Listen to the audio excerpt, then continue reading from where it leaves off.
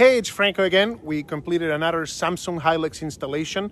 This is a 1,800 square feet home here in Streamwood, Illinois. Let's take a look at the setup and the unit. So here's our outdoor unit. We have our Samsung Hylex heat pump.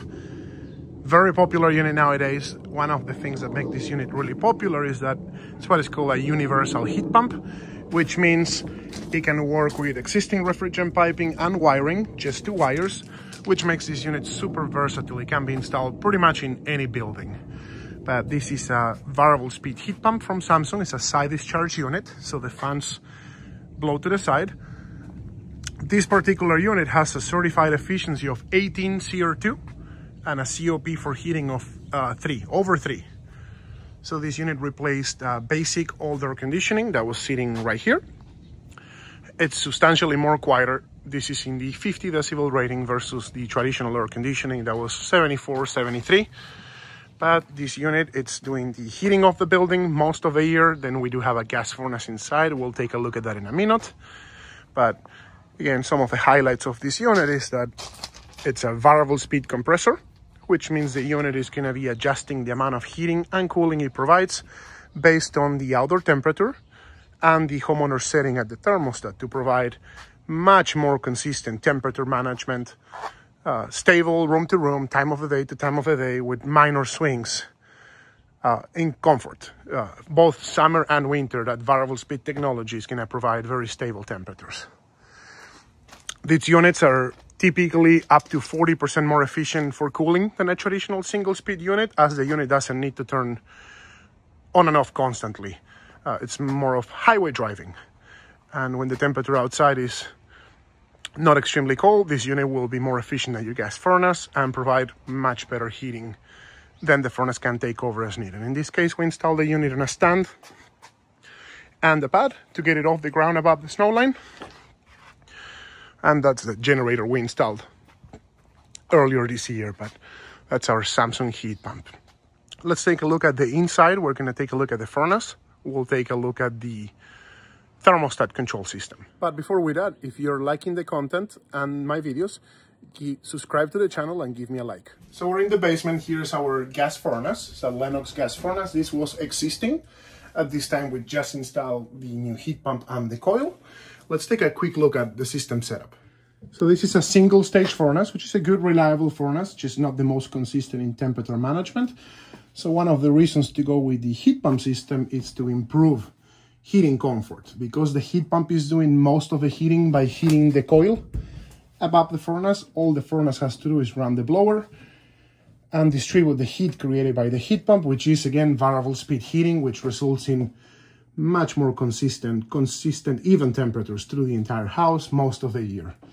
So we installed a new coil to match the outdoor unit, but the key of this system that makes it feasible to install in most buildings is what Samsung developed, the Samsung Hub, which only needs 2 wires to go outside, and all the wiring that's needed is done internally, which there's no problem to run wires. And then we also added a humidification system that's automatically controlled by our Lennox thermostat, which we'll take a look in a second. And the thermostat has the ability to program when we want to heat with the furnace, when we want to heat with the heat pump. Let's take a quick peek at that thermostat. So here's our thermostat. This is the Lennox iComfort E30, which is the thermostat we typically recommend for this system. Let's go over some of the main features and highlights. So let's start with the cool stuff. This thermostat has screensavers, high definition screensavers. So it's going to show an animation of the current weather. So today it's a little cool, 55 degrees, but it's sunny. So we see an animation of a sunny day. If it was raining, it'll be raining on the thermostat. If it was snowing, it'll be snowing on the thermostat, which is just super cool. You can also upload pictures from the phone app and have the thermostat display any pictures you want. And on top of that, the thermostat just looks really, really cool on the wall. Makes it look really, really special. But let's go through what really matters, which is how it works. The thermostat is going to show us current status. So right now the system's heating, and it's showing us what is heating with. Ambient lockout is referring to the heat pump. What that means is the furnace is currently locked out and not running, and the heat pump is heating the house. I just increased the temperature for 3 degrees higher just to make sure the system is running for the video. They normally keep it at 70, 71. But if we go to modes, when it's using the furnace, it's going to be showing us emergency heat, which is the furnace heating. So not only you can easily adjust the temperature, very nice user interface, but you see the outdoor temperature, which is measured by a sensor outside, so it's accurate to the location. But also, if we tap on the temperature, you get a complete weather report, which is nice.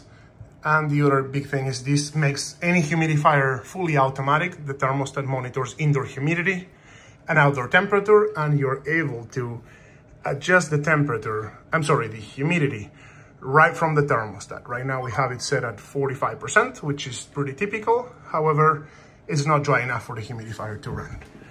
The other really cool thing that we can do is we can tell the system how we want the heat pump or the furnace to operate. That's called the balance point. So what balance point means is at what temperature we want the system to heat the house with the heat pump and at what temperature we want the system to heat with the furnace. In this case, we currently have it set at 517 for minimum 5, maximum 17. So what that really means is that when the temperature outside is 17 degrees or higher, our heat pump will be responsible for heating the house. When the temperature is between 5 and 17, the system will try to use the heat pump, but if it can't keep up because it's too cold, it'll switch to the gas furnace. So it will kind of decide on its own. And if it's anything under 5 degrees, only the furnace will heat the house for efficiency. And this is fully customizable. Most people change it over time, see what they like, see how the house performs. But this particular heat pump from Samsung is capable of producing efficient heat down to minus 13 degrees.